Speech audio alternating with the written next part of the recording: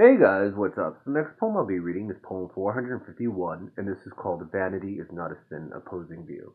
Sometimes when I write from a perspective, depending what it is, I'll try to keep an open mind to write a second part with the opposing view.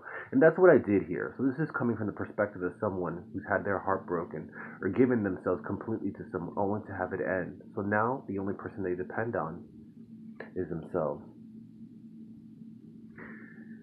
Vanity is not a sin, opposing view. I have no more ink in this bottle to write about you. The tears have dried. I found a better view. I could care less if you disapprove, just another product that you've endorsed in a gay society.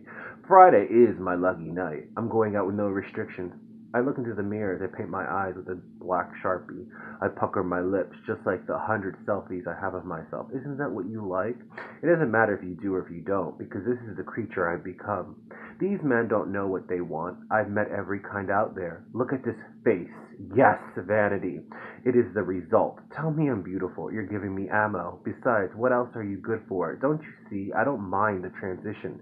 It's not even a full moon and it's happening. So I pluck my eyebrows and pint my hair, spending hours perfecting it and out, working out for that body, going through the closet, choosing the right outfit for a fun night out. I don't think I'm showing enough skin. Unbutton another one.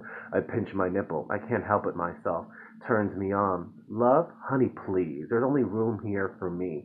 Well, and of course, my words. That's why I bought this ring on my finger. I can only make promises and vows to myself. Yes, I fucking do. Because I take myself, I love myself, and yes, I trust myself. Shit, I could even please myself better than any man could.